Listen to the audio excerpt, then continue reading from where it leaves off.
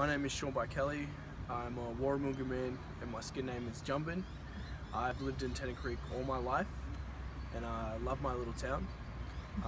I've been a part of Barkly Regional Arts Media Mob for about 5 years now, just learning all aspects of digital media, whether that be photography, videography, web designing. My town gets a lot of negative publicity, so the reason I got passionate about media and I didn't see it just as another job was because I saw it as a way of combating that negative media. So what we did, we actually travelled around our region, which is the size of Victoria, getting all different stories from different kinds of people.